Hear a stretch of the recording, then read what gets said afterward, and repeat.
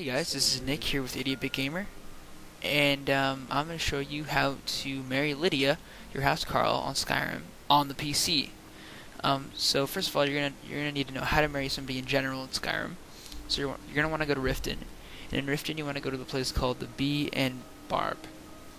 And here you're gonna want to talk to I think like a priest or a mage, and his name's gonna be Maramal, yeah. Anyway, so he'll basically tell you all about the custom of marriage in Skyrim. He'll give you the option to buy the amulet of Mara, which you'll do. Once you buy that, you're going to go to Lydia and do exactly what I'm about to tell you, and then go back to this guy. He'll tell you that your wedding is arranged. You'll go to the temple, which is also in Riften, and then you'll get married with Lydia. If she tries to run away, then just talk to her and she'll come back. Yeah.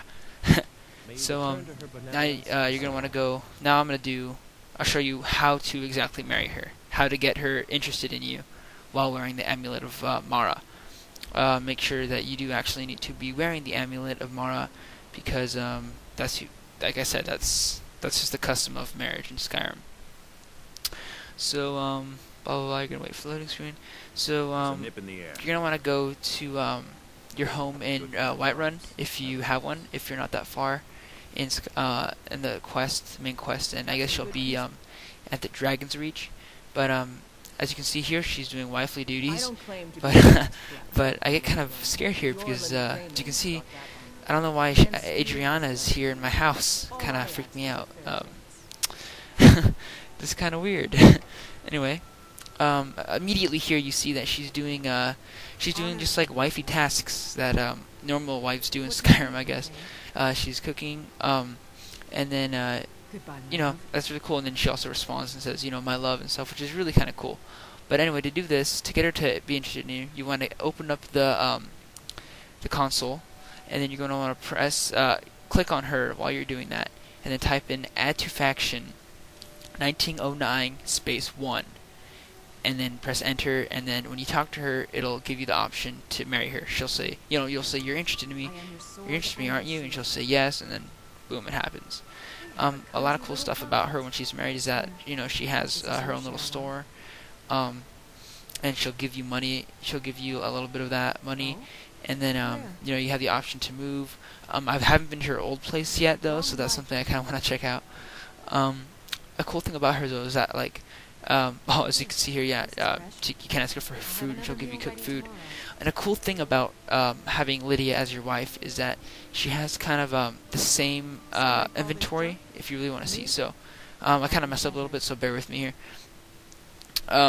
So you can buy stuff from her, like orcish warhammers, and as you can see, a whole bunch of sort of stuff. You can buy apparel and potions, a lot of cool things. And if you're a little bit resourceful, I'm sure you can actually work out the little Oblivion books thing I showed you in the last video, how to get like money fast. I'm sure you could do that with her too, because she is a vendor.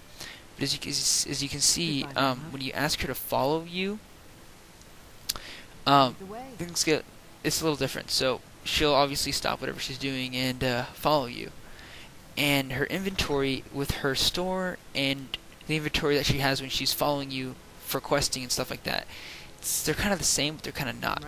So if you ask her that you want to trade things with her, all she'll have is what you give her, and additionally the bond, the band of matrimony, because that's what the bond, because that's what you got when you married her, or that's what she received.